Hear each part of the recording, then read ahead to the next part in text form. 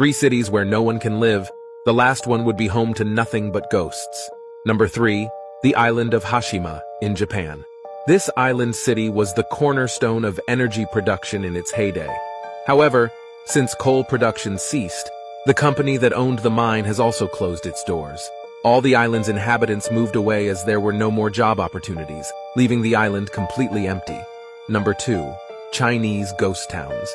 This is not a single city, but a whole. Due to China's economic growth, some 50 megacities are under construction and waiting to be populated. However, it's hard to convince people to move to these cities. This means that around 70 million apartments have no tenants. Before I give you number 1, remember to subscribe and like the video. Number 1, Barocha, Cyprus. This town on the Cypriot coast was once dubbed a millionaire's playground, with celebrities from all over the world flocking here. However, in 1970, civil war broke out, and the town had to be evacuated. Today, the town is peaceful, but tensions remain high, so much so that most residents have chosen not to return. And you, where would you like to take your ex for a nice vacation?